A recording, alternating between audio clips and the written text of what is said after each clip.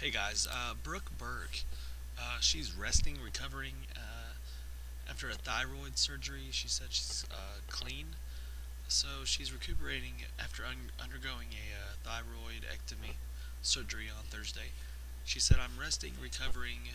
Surgery went well." The Dancing with the Stars co-host tweeted earlier this morning, Thursday morning. Dr. Adashek is a genius. Thanks, Doc. After she said it feels like I got hit by a car. Um, though uncomfortable, Brooke said she was fulfilled with relieved after that she came through the surgery without having her voice affected. Thank God it's over. I'm clean. Surgery went well and I can talk. Losing my voice was my biggest fear, she added.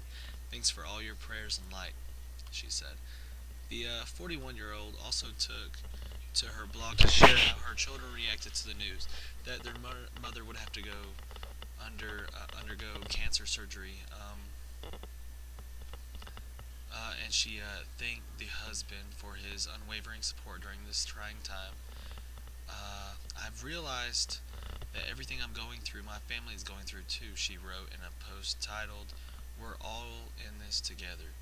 I think I'm as concerned for my husband as he is for me. He's been so strong and such a rock.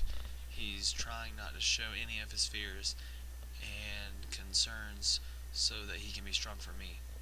Adding, but we've had our moments. I think so. It's important that you care for everyone in the family that's dealing with a medical crisis, the same way you emotionally care for the patient themselves.